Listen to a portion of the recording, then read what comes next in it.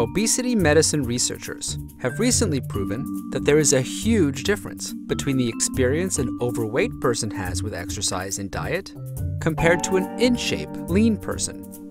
An overweight person who begins exercising and cuts their calories is bombarded with overwhelming feelings of hunger, fatigue, depression, anxiety, muscle soreness, and more.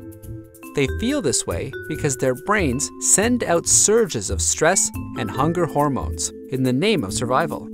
Hormones like ghrelin, leptin, CCK, cortisol, GLP, and more.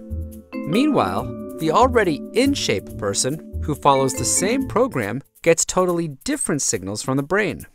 They are actually bombarded with positive feelings caused by hormones with names like epinephrine. They do not get the same surges of stress and hunger hormones that the overweight person is overloaded with. As a result, a huge expanse has been created between the fitness haves and have-nots. And it has been erroneously decided by the fitness community that those who are overweight must lack the willpower or strength to stay on a diet. But what if we could change things? What if we could change those hormones so that we, the overweight community, also felt great on diets?